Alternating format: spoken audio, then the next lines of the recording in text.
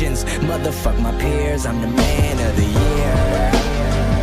Welcome back, everyone. So if you don't know where I'm going right now, I am going to be doing Corporeal Beast. This is the boss pet I really want to get. So for the first episode of killing Corporeal Beast, I'm going to only set it at 100 kills. But also, I'm going to be doing another boss since, you know, I told you guys that I got pretty bored just doing one boss at a time. So I'm going to do 100 corp kills in this episode. I might change it in the next one. It really depends how long it takes me to do those 100 kills. But my current kill count here is 228. And if I remember correctly, I have not gotten any of the sigils before. I gotten like spirit shields and the holy elixir and stuff, but nothing really, I guess, unique from Corporeal Beast, even though these are really cheap, but I think it'll still be pretty cool to get these. So I'll end up at 328 kill count at the end of this episode.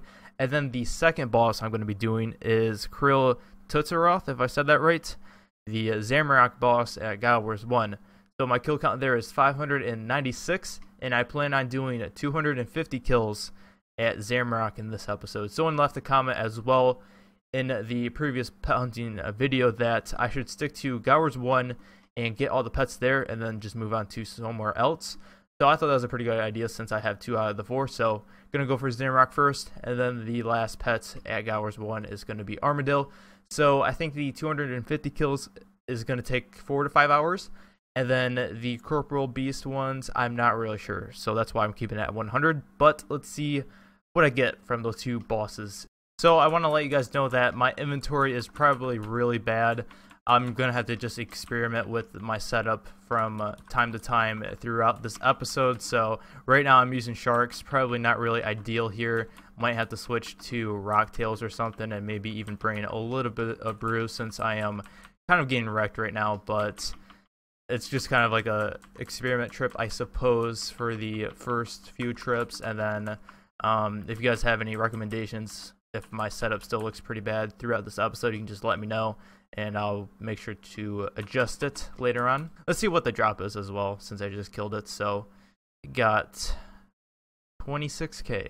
To be honest, I thought I got something really rare because I couldn't tell what the hell the drop was, but it was only a regen bracelet, only 119k. Dane, got a holy elixir. It is 763k. I think I got pretty unlucky there. I think that could have been a sigil.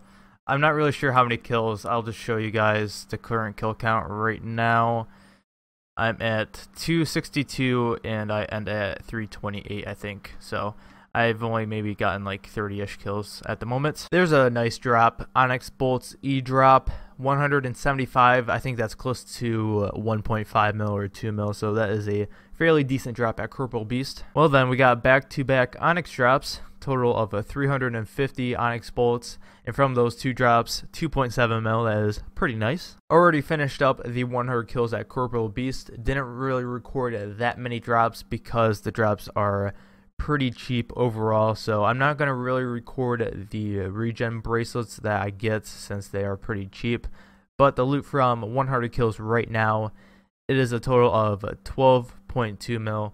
I really wasn't expecting that much money from Corporeal Beast, maybe like 6 mil or something, and the fact that I got 12 mil is pretty nice, and I didn't really spend that much money, I guess. But 2.7 mil from the Onyxes, 1.1 mil with the Runite bullets, which is pretty crazy. 763k from the Holy Elixir, almost 600k with the bracelets, and then also the white berries do add up quite a bit.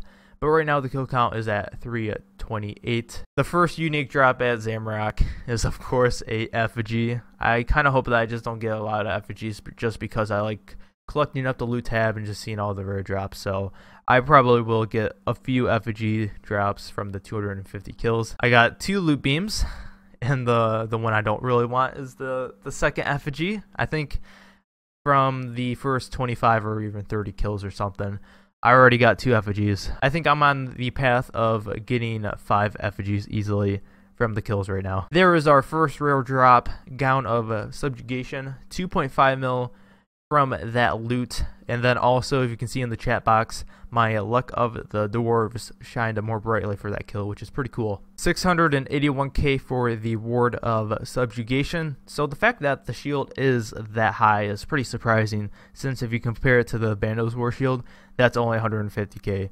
So it's, you know, not a bad price for the shield, I guess. Zamorak hilt, the price check is 538k, so it's fairly cheap. I think the Saradomin hilt is still the most expensive. I can't really remember how much that one is, but at least I didn't get a duplicate right off the bat, so I'm happy with getting the hilt. Our first duplicate is the ward of subjugation, and the price check stays the same, which is at 681k for the shield. I know people on old school freak out about the Steam battle staff, but I think it's pretty bad on RS3. So the price check for it is, yeah, it's pretty shit here. Nice. Our first gloves of subjugation, 1.2 mil for the gloves. So far, been pretty lucky with not getting a ton of duplicates, which is very surprising to me. It took a bit longer than expected to do the 250 kills at Zamorak, so I think it was like 4 hours to 4.5 hours. Compared to Bandos, it was like 3.5. So I was averaging 61 to 63 kills an hour at Zamorak, whereas at Bandos it was around 72 to 75 kills an hour. So getting 10 kills less an hour does eventually add up, and it took me maybe like 40 to 50 minutes longer to do the 250 Zamorak kills. So I'm going to keep it at 250 just because it does take a little bit of time to kill Zamorak. So I think that's a good amount of kills an episode. And then, you know, with Corporal Beast, I'm going to just keep it at 100 as well, since in total it's probably close to 9 hours of PvMing that I'm making in these episodes. I want to also just show you guys the kill counts real quick. So Corporal Beast is still at 328. I just want to say that I'm going to go a little bit over 100 in the next episode. I'm going to end up at 450 in the next one, just because it'll be a lot easier for me to track my kills. So that's why I'm going to do that for Corporal Beast. For Zamorak, I did that in this episode. I just had to kill 4 more Zamorak, so I'm up to 850, and I would have ended at like 846. So just might as well just do those 4 quick kills. So it's going to be up to like 1,000 in the next episode. So let's go ahead and do the price check at Zamorak from 250 kills, 12.6 mil. And by the way, I did get 2 shards. I'm not including shard drops anymore. And then also, I'm not including effigy drops anymore. So I think I might include 2 clips of me getting an effigy drop, and then the other 2 I'm not going to include. So I'll just like show you guys quickly, you know, in the price checks and stuff, how many shards I get, and then also the effigies. But 4.4 mil in the wine of Zamorak, those add up very nicely, almost 11k each. These are very expensive. They always stayed up at around that price. 2.5 mil for the gown. That's a nice price as well. Let's check out the wards. 681k for both, so it's like almost 1.4 mil for those.